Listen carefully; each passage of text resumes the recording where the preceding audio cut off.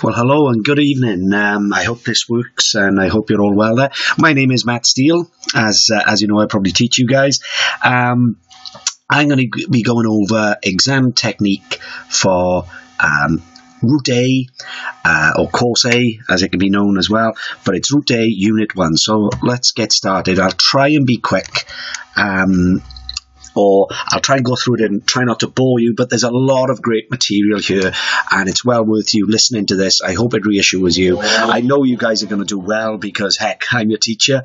We're just going to go through. Before we begin, I'd just like to mention one or two major important things, and a lot of this is common sense, but it is all so worth reminding you just to stop and just to think about what you are going to be asked to do. You're going to go into an exam. I'm sure I will put up some sort of, I don't want to do these video documentaries or video presentations for everything. We can do a little bit of revision technique and certainly top tips before you even go to the exam, such as things as, make sure you arrive early, take in more than 2 pens, make sure that they are black pens. But you can find that in the college or your school sort of guidebooks on how to be successful in exams. So we'll move on with the most important thing. What is the point of answering a question if A, you are going to give the wrong answer or not answer the question correctly? Okay, so it is important that you decode every question. Now, never mind about the word decode, I've used that, but just stop to think about these command words, okay? And they will be in every question, okay? Here's a few, and I will go through them as we approach each and every question, because they will be definitely inside those questions, okay? So you will certainly come across words such as these command words will be explain, and you need to provide a number of reasons. It's easy saying explain, but give reasons. This happened because this person could do this, or this person did that, and go into reasons, go into detail, okay? Showing how or why each contributed to the event named in question. So you'll come across a lot of examples as we go through this little presentation, but just bear in mind you can explain things. The next one will be to describe. You're going to add your factual knowledge and detail that sometimes are even in the sources that they're going to show you.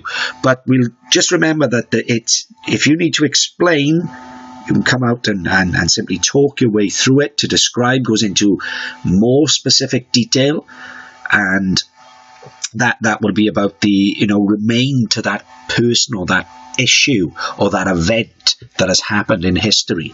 Remain, don't deviate, don't go off on one like I tend to do. When I'm writing, I look at that question and I answer it exactly the way that they want me to. That is very, very important. And speaking of important, we have other command words. Now, this will come in to play later on in the exam, because as you can see, these words will increase in complexity. They will increase demand on you when you write, but don't worry about them too much yet, because we've got a long way to go and we'll get through this. So words such as how important, how successful, how far. If you're going to ask someone a question about how important is it to take your car keys before you leave for work and you're going to be driving, then yeah, it would be very, very important, and you would give reasons, because if you didn't take your car keys, you couldn't open the car door, you couldn't start the car, it would waste time because you'd have to reach your car, then you'd have to come back, so that caused you to be late for work. So just I'm giving a very, very easy example there, but it's just something that if you think about it from that point of view, then these command words, we use them every day. So don't be too scared of that. And now that is cleared up, we can move on. So what is Unit 1? It's a study in depth focusing on source evaluation and hence historical interpretations. There's also a Unit 2 and a Unit 3 that you will be doing, but this is Unit 1. Okay, each unit is different, so we're just going to concentrate on Unit 1, and let's get going, because I know this will be the first one of the units that you guys do. And the exam paper will test your knowledge. This exam paper is going to test your knowledge and understanding through the evaluation of historical sources and interpretations of the past. Yeah, that is textbook right there. But basically what you guys are going to be doing is you're going to have a bunch of these sources chucked at you, and you really need to get into those sources. There are certain parts, and I will highlight, that you don't need to use your own knowledge, so that you're not going to get rewarded for that. But there's certain questions where I've done my research and I've made sure that I've studied up myself on the new WJEC strengthened specifications for the course of 2015, that you guys are going to be fine. Okay, I've got it on sound information that these questions, when I say you don't have to worry about your own knowledge, you don't. Okay, now you will have to answer all 3 sections testing your particular skills. Now, I don't want to talk about question 1 for hours and hours, or do this in a whole thing, because you know me, I'll rattle on out there and you guys will get bored. So we will do it in nice easy chunks here. So I'm going to move on. We'll be looking at question 1 here, and then I'll be uploading, or you put it on YouTube, question 2 and question 3. Okay, so for this presentation we're going to be looking at question 1A, 1B and 1C. Okay, each exam will last for 1 hour and 15 minutes, okay? And also, all questions on this paper have to be answered in Unit 1, okay? All of them. Now, moving on quickly, you can see Unit 1 here, we'll be looking at 1A, 1B and 1C for this video, and we'll just go through quickly what those means. You can also see on this side that there is a different mark allocated which go up. A 4, a 6 and an 8. Okay, so these are going to get progressively harder.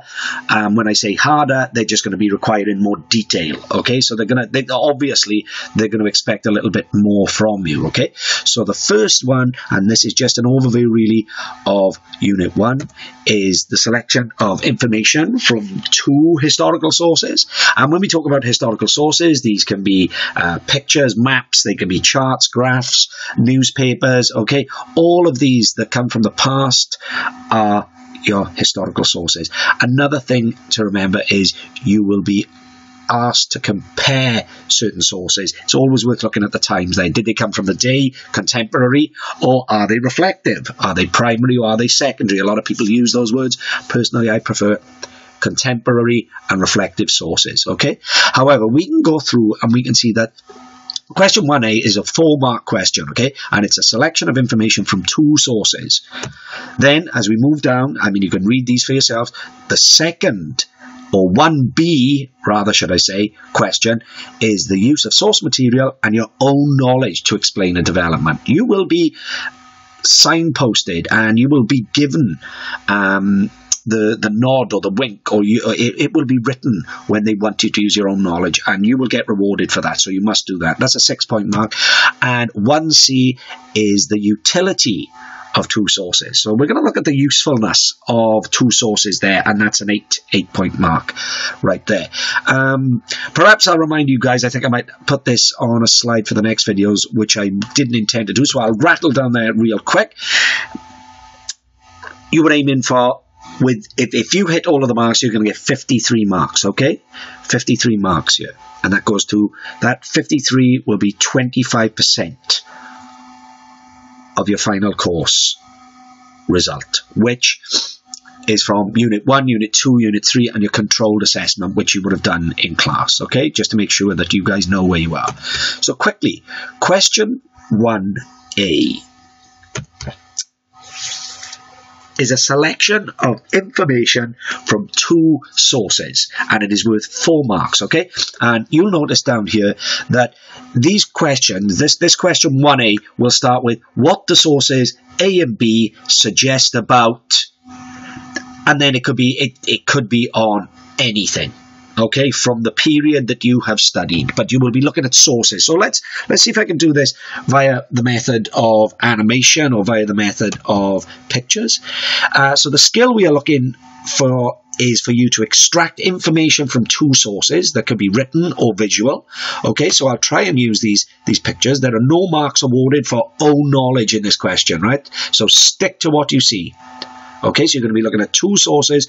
So here is an example of question 1A, and the question asks, what do sources A and B suggest about the condition of the German economy between 1928 and 1933? Apologies for some of the pictures here. I had to use my mobile phone because I'm not in work, and I'm working from home, and I had to put these together myself. So here you have two sources. A source A, which is a graph or bar chart, which it is in actuality, and you have source B, which is from a school textbook, and it could be a GCSE one. The name of this doesn't really matter, and it reads, in October 1929, the collapse of the American Stock Exchange exposed a fragile Weimar economy. The prices of agricultural products and consumer goods slumped, causing financial hardship for farmers. I've actually written framers there. Small businesses and the self-employed. Food shortages, homelessness, and high taxation added to the misery of millions of Germans. My apologies for any little typos or spelling mistakes. As you guys know, it wouldn't be a lecture if I didn't do a dootsie. Okay, so here we have a graph, and here we have a written extract from a school textbook. Now, straight away, you're probably thinking, oh my gosh, I wouldn't even know what to do with these. Don't panic. You just have to use what is the information that is in each of these sources, and there is plenty. Okay, I will give you an example of the answer, and this is a perfect example of the answer. This comes from the WJEC History Route A, my revision notes, which is the constructed by R. Paul Evans. It's the Hodder Education Edition. Well worth a look. Great for your revision, but please make sure you understand your subjects. I mean, just learning bullet point or parrot fashion isn't necessarily the key to success, although it may work for some. So let's have a look at the answer that was given. Okay. Both sources contain examples of the sharp decline of the German economy between 1928 and 1933. Source A shows a dramatic increase in the number of unemployed people. The graph shows that the unemployment figure stood at just under 2 million in 1928, but had increased to just less than 5 million in 1931, reaching a peak of 6.2 million in 1932. Now, I will just stop right there and say that's all that person has done, is just got into the graph or the chart, the bar chart, and is just showing facts that there has been an increase and or a decrease of employment, there has been an increase of employment, obviously a decrease of work. However, can you see he's just pulling out facts, or he or she is just pulling out these facts to show that something has happened between these years. So the information is there, so you can use that. He goes on to say there was a slight decrease in the number of the unemployed in 1933, which is great. He's just talking about one source, and he's balancing, because halfway through this paragraph he's going to start talking about source B now. Okay, source B indicates what the cause of this rise in unemployment was: the impact of the Wall Street crash in America. It caused a fall in prices of manufactured and agricultural goods, a sharp rise in taxation, and an increase in homelessness and social misery as men lost their jobs. Boy, this guy can write. The two sources reveal that the German economy slipped into recession after 1929 as the country began to feel the full impact of the Great Depression.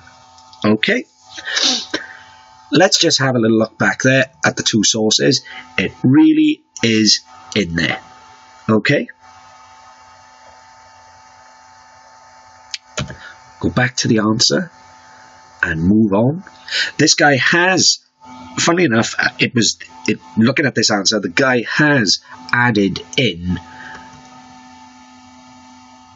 his own knowledge there, talking about the Great Depression, okay? But without it, perhaps it wouldn't have made sense. But whether he would get rewarded for that, I have been told by WJEC, no, okay? but you're not going to lose marks for adding your own knowledge, right? And sometimes it makes it a lot easier and writes a lot and reads a lot better. Remember, be kind to the examiners who are going to be marking your paper. Make it easy for them. They'll give you more marks, okay? If it's structured in a way that's easily understood and reads well. They'll like you for that. I know I would. Moving on. So hints for question 1A. Pick out at least 2 points from the sources and connect them with historic inquiry. Okay? As I said, go into that. Go into if there's a map or if it's a chart, a pie chart or a bar graph, get into there, pull out what's happening. Is it going up? Is it going down? If it was a map, are these two places close together compared to their enemy over this side of the world, or perhaps their ally over that side of the world? Think about that. That source is going to be there to give you information. Okay, that's why we call them sources. Okay, and they've been picked for that reason. If it's a photograph and it's talking about the Weimar Republic, it could be that it's something to do with the state that Germany was in at the beginning of prior to when the Nazi Party got into power. Okay, and you need to point out that people were starving. There was well, you need to point out what is in those sources. Okay, so if we move on, make sure you refer to both sources in equal measure, which that person did. I think I'm going to call him exam sitting Jeff. Okay, so that's my name is Jeff, exam sitting Jeff, and exam sitting Jeff, who is excellent at his history, really gives a balanced answer there, and he pulled out at least 2 points from the sources and connected them to the historical inquiry. I've just gone back and you can have a look yourself there. It is there. You can't argue with that, okay? But remember, this is top mark writing. It really is, okay? If this is going to daunt you, you're going to feel worried about this. This really is top mark writing, okay? So I'm going to shoot on, and we're going to look now at question 1B. So question 1B is the use of source material and own knowledge to explain a development, okay? And this is going to be worth 6 marks. Okay, so we want you to utilize a single piece of source material, just the one this time. It could be written or it could be visual. Again, these could be newspaper articles. They could come from historians' books. They could be maps. They could be cartoons.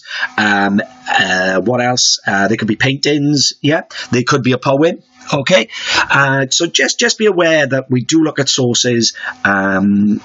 They're not going to be a YouTube or presentation, or may hopefully not a well, they won't be because it's a written exam, but they will be able to. You use your imagination to think what might come out on the paper at you, okay?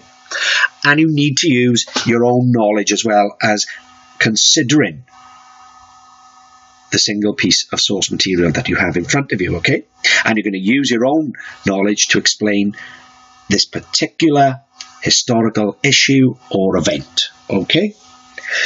The question, as you can see, will start, question 1B will start with use source C to and your own knowledge to explain why. And I've done a little spelling thing there, but I can't go back. So it's use source C and your own knowledge to explain why ...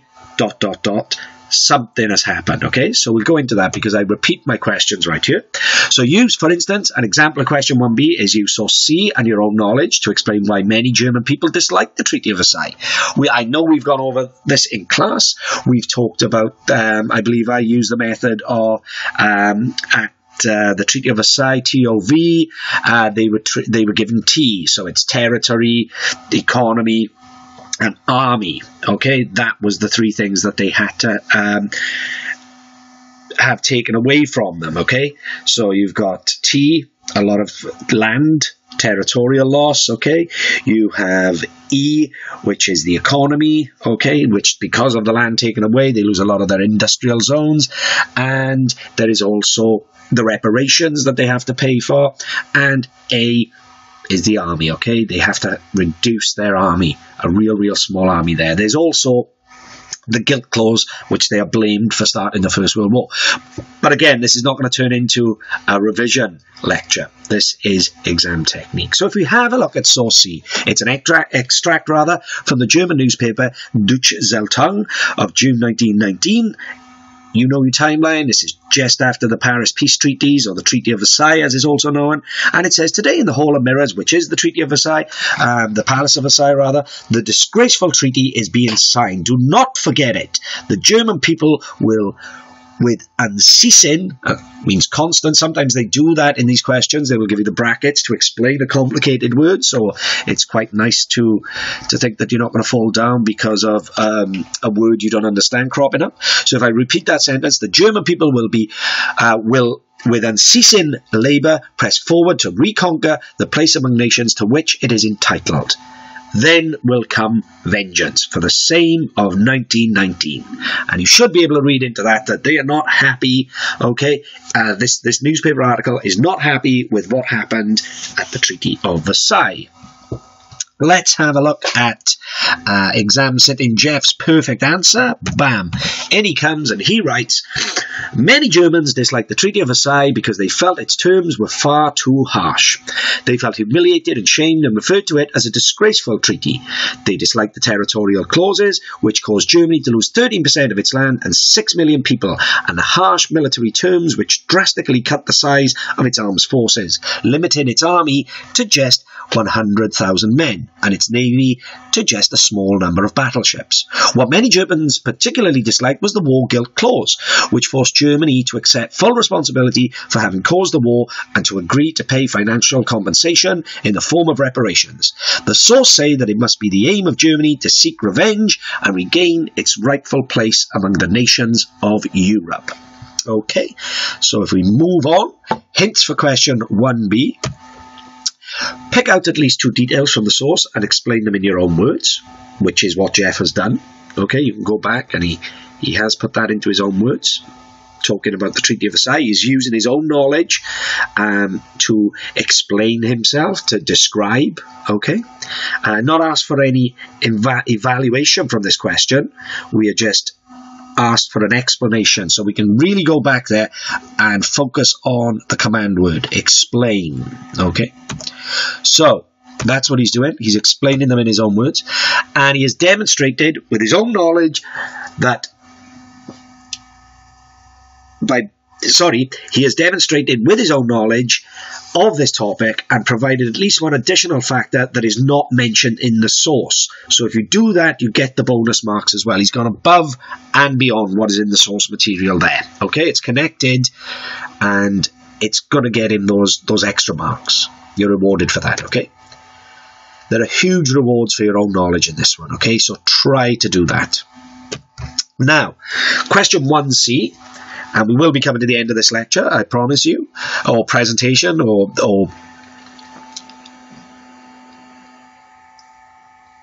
so let's have a look. Question 1C asks for the utility of 2 sources, and this is worth 8 marks, okay? So if I go through this, the point is to analyse and evaluate the usefulness of the 2 sources for purposes of inquiry, okay? Evaluation should concentrate on what the sources say or show, the nature of the source's authorship and the date of publication and the purpose of the source. I've noticed I need an apostrophe there as well. Oh, terrible. That's the trouble when it doesn't flag up and you're busy and you've got a cold, which I have. Okay, and of course this question will start with how useful are sources D and E to a historian studying. And then we'll have something that will fill those ellipses there, okay, those 3 dots. So, for instance, how useful are sources D and E to a historian studying the reasons why opposition to the Nazi regime increased during the Second World War? This is worth 8 marks, okay? So, we'll move this up, okay, because we need to have a look at 2 sources here. So the first one, Source A, which comes from a pamphlet published by 50 members of the White Rose Group at Munich University on the 18th of February 1943. Look at the dates here, okay? We'll go back to that, but when you get a date, look at it. Think about where is that on my timeline, okay? This is written by the members of the White Rose Group, okay? And the day of reckoning has come. This is the day when German youth will get their revenge on Hitler. In the name of German youth, we demand from Adolf Hitler the return of our personal freedom, which he took from us. There can be but one word of action for us. Fight the Nazis. Each of us must join in the fight for our future. Students, the eyes of the German nation are upon us. The dead of Stalingrad beg us to act. So we will move that up slightly. That's source A. So we want to have a look at how useful these two sources are. So we'll have a look at the second one, and that reads, this comes from a history textbook, but have a look. This source here has been written in 1943. This is a reflective source. This is a contemporary source. This is a reflectory source. The authors, Greg Lacey and Keith Shepard, were told they are historians and they're writing in a history textbook, okay? So we have to have a look. We have to take their authorship as being quite secure. They are historians. They've gone to print, okay? So let's read what they've got to say. Hitler had always had his critics in the army, but while the war seemed to be going his way and Germany had enjoyed enormous success, they kept quiet. However, by 1943, the war was going disastrously wrong for Germany, and for the first time, opposition to Hitler within the army increased. In 1944, opposition centred on a group led by General Beck, and they backed plans by Count von Stauffenberg to assassinate Hitler. And that was the July bomb plot. Let's see what exam sitting Jeff has to say. Let's move that up. In you come. Okay. Now, Jeff writes that both sources are useful in suggesting reasons why opposition to the Nazi regime increased during the Second World War. Source A is extracted from a pamphlet written in February 1943 by members of the White Rose Group who were based in Munich University. Now, he is repeating certain things there, but that's to keep the actual sentences flowing. Okay, he is copying from the source there, but we would like to see a little bit more there. Okay, so they were critical of Nazi policies and were calling for the youth of Germany to take action to demand the return of personal freedom and liberties. They mention how defeat at Stalingrad helped to encourage the growth of opposition. However, it is a piece of propaganda which was written to persuade German students to join with members of the White Rose in a campaign of opposition. Despite being biased, it is still useful to historians because it shows that some Germans were prepared to take action to oppose Nazism, although it does not reveal how much support there was for the White Rose Group. Can you see what he's done there with that source? Okay, now we're going to look at that. He tears it apart really, and he is thinking on his feet, and he is saying the pluses and the minuses. So there is evaluation there, okay? Now, that's the first paragraph. He's going to comment about source B now. So think about it. If you've got two sources, you write two paragraphs, okay? Don't cram it into just the one. Write a paragraph on source A and then a paragraph on source B, okay? So source B provides a detail on the actions of some members of the military took to oppose Hitler. After the time the war had turned against Germany from 1943 onwards, opposition to Hitler from within the ranks of the army increased. Led by General Beck, it reached a peak with the July bomb plot of 1944, when Colonel von Stauffenberg attempted to blow Hitler up with a bomb in his briefcase. Okay? You might want to watch the film there. That's Valkyrie, and it stars Tom Cruise. If you want to get your head around that one, it's Stauffenberg. We'll continue though. While the plot failed, it did show... spoiled the end of the movie there, sorry guys. While the plot failed, it did show that senior members of the German military were unhappy with Hitler's direction of the war effort and were prepared to commit treason to oppose him. The source is extracted from a textbook, Germany 1918 to 1945, and the authors are historians. It was written with the benefit of hindsight, and as Greg Lacey and Keith Shepard were writing for educational purposes, they are likely to have produced a balanced and therefore useful assessment. Okay? However, it only provides a narrow focus and just refers to opposition from the military. Both sources are useful in providing examples of specific opposition, but neither makes reference to how widespread opposition was to the Nazi regime from other quarters, such as the church and the German youth. Now, I hope you can see that these are very fleshed out answers, and that actually reading these will give you more of a feel of how you lengthen your answers and you add these details in. And always show, for this one we are looking at what's not in source A and what's not in source B, and sometimes you can compare the two, mentioning, as you can see, the white rows are talking about opposition from civilians, whereas Greg Lacey and Keith Shepherd are commenting more about the military opposition that was faced from inside the army ranks. Okay, so you can bounce the two. That's what Clever Exam Sitting Jeff has done here. So hopefully that will give you an insight and a lot of help. So hints for question 1C, I would have to say that you look at the content, origin and purpose of both sources, use them to your advantage. Okay, content, what does the source say? Origin, who said it? When did they say it? Okay, that's the big thing of looking at the dates there. Was it contemporary? Was it reflective? If it is reflective, a lot of people would have had time to gather a lot of information, certainly if they're historians, and put a more balanced view. As we've seen in that question, source A is writing at a time, and Jeff says, yeah, it is propaganda, okay? But we can still use it. And purpose, why was it said? Who was it said to, and why is it biased, okay? Again, something I've noticed here, I love my acronyms, but COP, C-O-P, COP, content, origin, purpose. That will suit us. Become a detective of history and be a cop, okay? Make a reference to the usefulness of both sources to the historian. What are the limitations? Well, we saw that in that answer, okay? They were too narrow. Some of them could be too broad, okay? It might ask you about certain specific history studies, such as what if someone was studying the opposition in the army? Well, you come back and say source A doesn't really talk about the army, it talks about civilian opposition, okay? And here, has any important information been left out? Well, I think that is of the similar vein there. You can sometimes, if you're lucky or clever, you can bounce the two off each other and say, well, this one talks about civilian opposition, this one talks about military, therefore source A is missing military perspective or viewpoint, whereas source B doesn't consider civilian viewpoint, and hopefully that is quite a top tip there.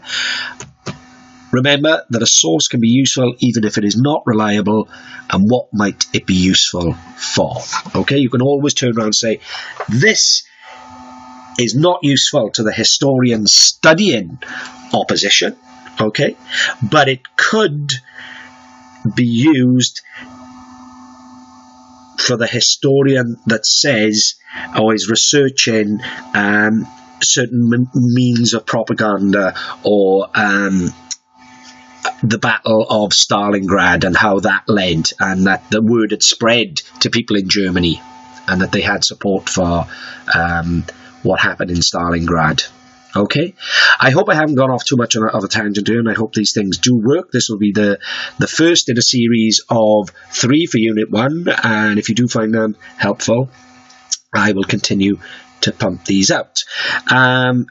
Just remember that the questions I have used here, the sources, they really may not be coming up in your exam, okay? The structure will be the same, certainly will, but I can't say for sure these questions are going to come up. It's the first year of this exam, and I'm not saying we're going into it blind, but like any exam, it wouldn't happen. You wouldn't know the questions before you went in. So I will leave you with that thought, and I will chat to you in the next part, which is question 2A, 2B, and 2C.